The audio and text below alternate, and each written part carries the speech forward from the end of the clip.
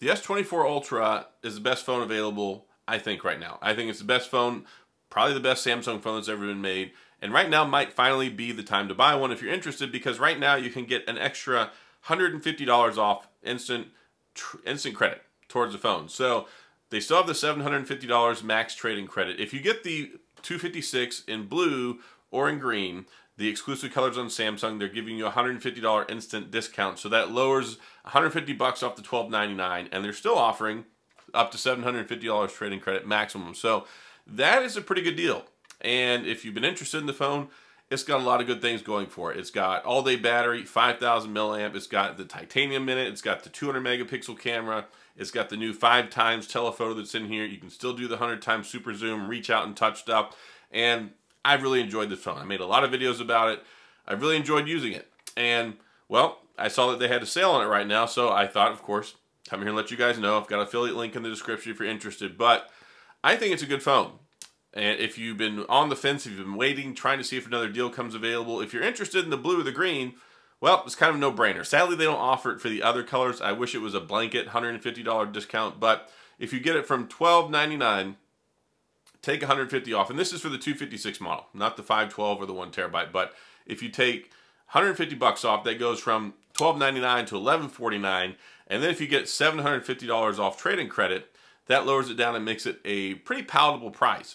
Because let's face it, this is an expensive phone, but it's got all the bells and whistles, Snapdragon 8 Generation 3, 12 gigs of RAM, 256 gigabytes of storage. It's got the 2600 nits brightness on the screen, which has been really nice. It's got the anti-reflective coating. I like it.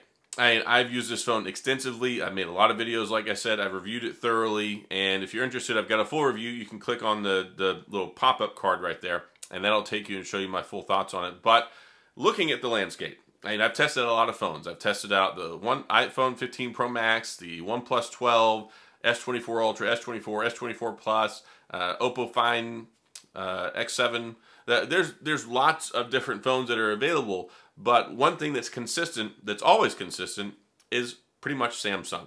They're available globally. They're especially available here in the United States. Samsung does a good job with that. They've got enticing trade-in deals, and got a lot of features, especially when you tack on 7 years of support. So you've got 7 years of operating system updates. You've got 7 years of security patches. I think that's pretty meaningful, especially when you take a look at what the Snapdragon 8 Generation 3 has been able to accomplish.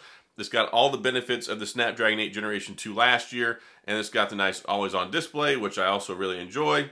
It's got a lot of cool things that I really appreciate in a phone. Of course, you got the S Pen, which is also nice. I use the S Pen all the time.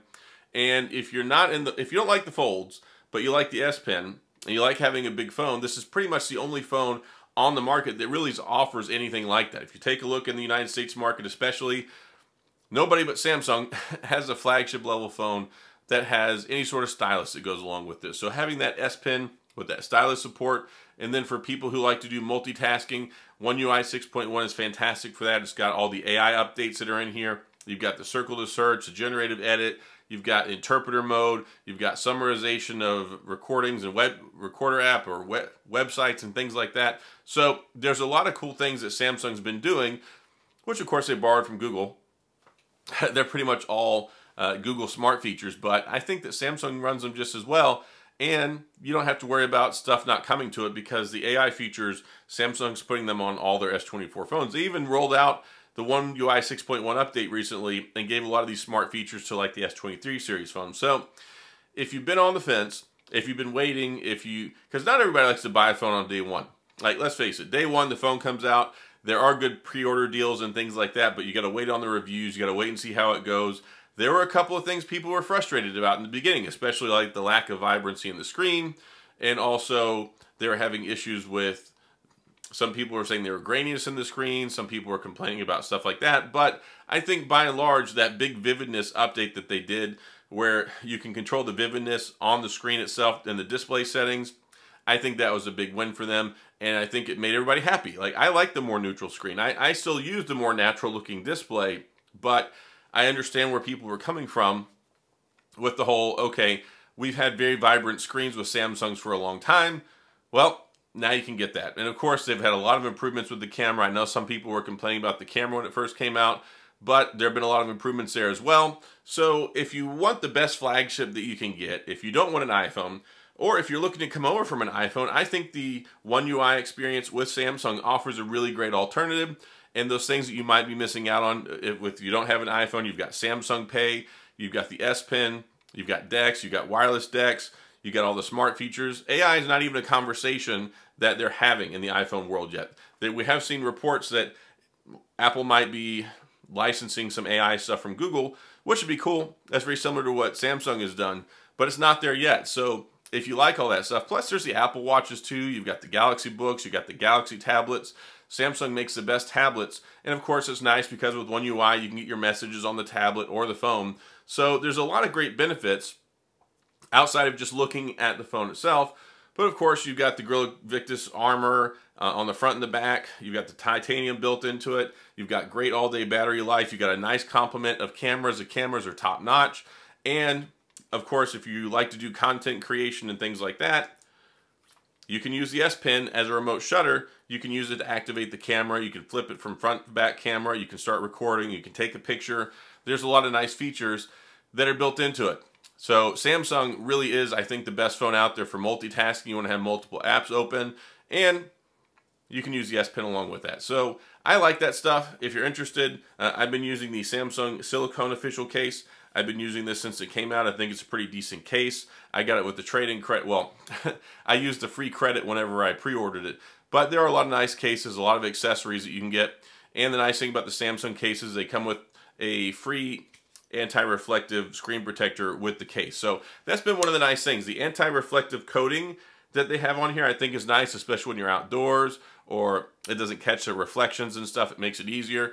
And then that 2600 nits brightness, it's pretty much no-brainer. Of course, it has to be in adaptive brightness mode, but whenever you turn the brightness up outside and that 2600 nits brightness kicks in, you can see this clear and plain as day whenever you're out in the sunshine. So I like it. I've used it extensively. It's great for gaming. It's probably just about the best gaming phone that you can get out there. It competes with all the other ones.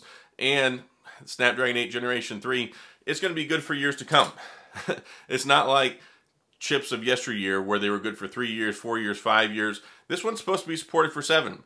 I don't really believe it so much with Google, but with Samsung and the way they provide their software updates, the way they update their phones, the way they push out things, the way they're responsive to the community and fix things on the fly, I think they've done a lot of good things over the last couple of years to really solidify themselves as the best when it comes to software support in the Android world. So yeah, if you're looking for an Android phone, you're looking for a flagship phone, you've been thinking about trading in your S23 Ultra, your iPhone, your Z Fold 5, you're tired of using a folding phone, you want to go back to a big giant 6-inch screen all the time, there's a lot of merit to it. But right now, again, I've got affiliate links in the description, but an extra $150 off the $256 on the blue or the green.